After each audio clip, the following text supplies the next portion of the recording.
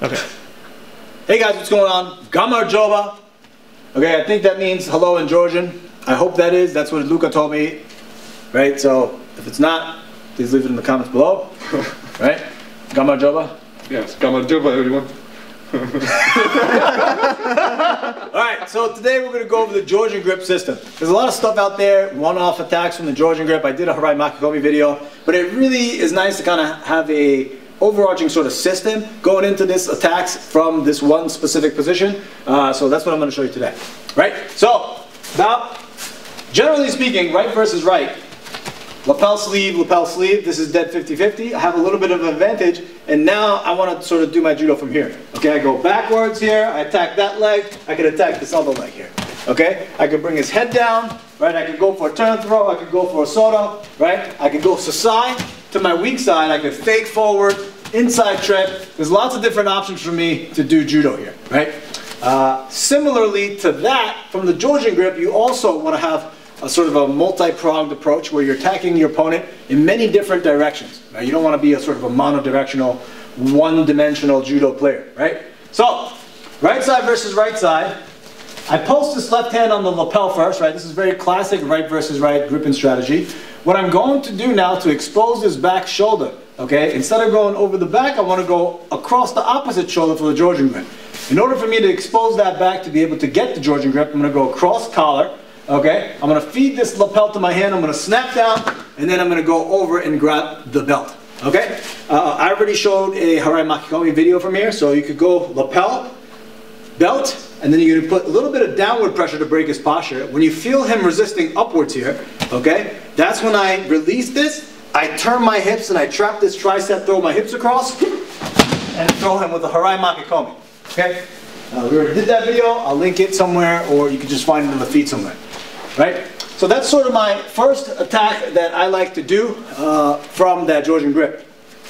Down, over. Okay? Now commonly, he's very aware of this, so he's not giving me the reaction upwards. Okay? If he goes upright, right, it gives me the option to throw my hips across, but if he remains low, okay, now from this position, I'm not going to be able to go for a big Harai Makikomi here. So from this position, let's circle a little bit this way, circle this way. From this position, I'm going to lock him in upper body wise here. I'm going to sit to my hip, go put my instep on his inner thigh, and I'm going to take him right over for sort of a hikomi-gaeshi, sumi-gaeshi situation. Okay? So now I have two attacks from that position. Going straight over the back, going for a big turn throw, Harai. Okay, Harai Makikomi. Right? Snap, over. Now I can already fake the sumi, and then I could go for the Harai Makikomi. Okay? Those are two options. Now, Luca grabs this tricep, prevents me from the ability to go for a turn throw. Okay? Now this is a little bit dangerous. He's very aware of my sumi-gaeshi as well, so he may post with this free hand, hop over, and then sort of pass my guard sort of position into the pinning position. Very, very dangerous. Okay? So from this position, what I want to do is I want to look to bring his opposite leg toward me, and I want to hook ouchigari for the inside trip.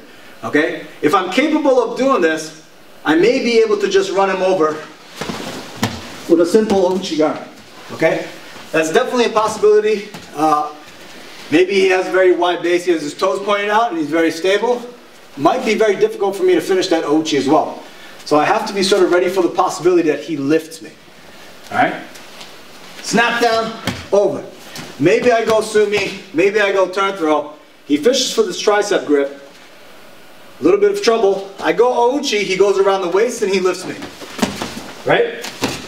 I have to be able to connect my ankle, my foot, to the inside of his foot in order to remain in contact with his leg so he doesn't take me right over onto my head. Right? That's very important, but that's sort of another video.